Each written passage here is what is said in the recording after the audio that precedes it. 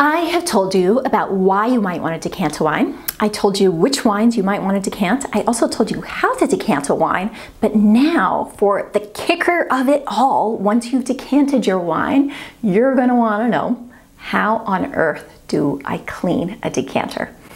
Right? So the decanter tends to get this little red, yellowy, I mean, mine doesn't have a lot of it because I do clean it pretty regularly, but it tends to have the brownish, yellowish, reddish residue at the bottom of it, especially when you've had a red wine in there for a while. And while this is okay if you're just only decanting red wine, sometimes you want to decant a white wine or something like that. And I don't really like the look of that on the bottom.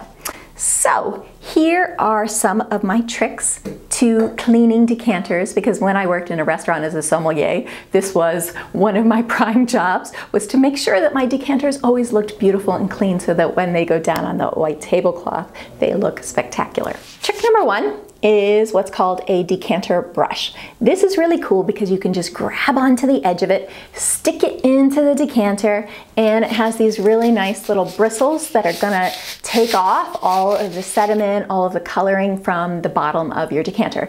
The trick is you've gotta do this soon after you have the wine. So what I do is I tend to pour some hot water into the decanter, after the wine's done, of course, and then I let it soak for a little while, and then I take this and I scrub, and I'm usually able to get off the majority of it. Now, if there is some really stubborn staining on the bottom of your decanter that you're not able to get off, the other trick that I have to clean out your decanters is to take denture cleaners, because these things are meant to take off, you know, all the nastiest of stains off of things and leave your teeth bright, white, and shining, so they actually work really well for your decanters. So what I do is I plop those denture cleaners into my decanter, let it soak, and then I take out my scrub brush, scrub it off, and you can get them really beautiful and sparkling clean. Because everybody loves a clean decanter.